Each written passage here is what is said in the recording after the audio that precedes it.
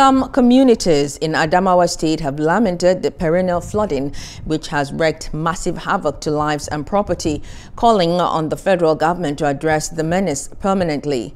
The National Association of Mbula Youth said they cannot continue to live on relief package every time there was a flood incident. According to the media in Yola, the spokesman of the youth, Emmanuel Nathaniel, urged the federal government to construct the Desin House Dam, which was on the pipeline since the 1980s, and also dredge the river Benue so that Mbula people and many other communities living along River Benue bank could have some respite. This ugly situation is controllable. Our people can no longer continue to live on relief materials.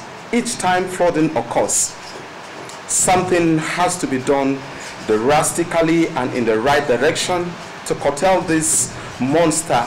Otherwise, no one knows the level of damage it will cause tomorrow. From Bula Kuli to Boro, Delhi and Dram are all taken over by the flood.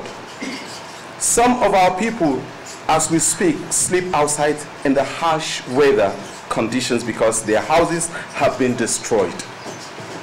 Our children have become emaciated because there is no sufficient food to eat. All the crops have been destroyed.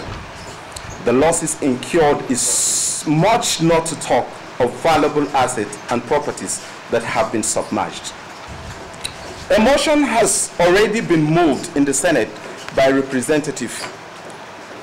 representative, Senator Menace on the dredging of the river Benue. We therefore, as a body, lend our voice to his and make this our first prayer to the government and the international community to come to our aid and dredge the Benue. This will also create employment opportunities by encouraging fishing on a commercial scale and boost agriculture through irrigation farming, leading to a better state and national economic viability. Hello, hope you enjoyed the news. Please do subscribe to our YouTube channel and don't forget to hit the notification button so you get notified about fresh news updates.